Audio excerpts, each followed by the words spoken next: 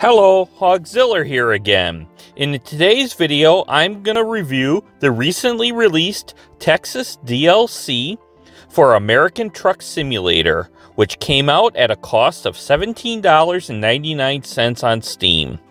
I will cover my likes, dislikes, and recommendation to get this DLC in this video. Before we get started, be sure to press that like button and subscribe to my channel to be notified of future videos. If you have a question, leave it in the comments below. The anticipated Texas DLC was released on November 15th of 2022, covering the large state of Texas, and this update comes with 6 achievements to complete, which I will explain how to complete each of those achievements in a future video. Starting with the likes, the first thing I want to talk about is another DLC has been released for American Truck Simulator, which feels really close to the release of the Montana DLC. The development team seems to be very dedicated to pushing out new content consistently. The second thing I want to mention that I like is the above average number of achievements available in 6 for this DLC as compared to the standard 5, along with an increased number of viewpoints than other DLCs. The third item I like is the great detail of all the maps. It is not just some basic roads with some basic cars plus a few businesses. This DLC has depth of detail with items to see in the foreground and the background, including stuff on the road itself, including this that I saw with what it looks like cotton fibers on the road from the adjoining field.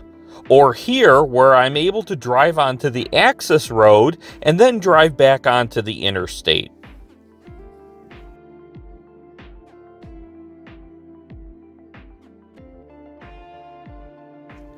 And now for the dislikes with the Texas DLC.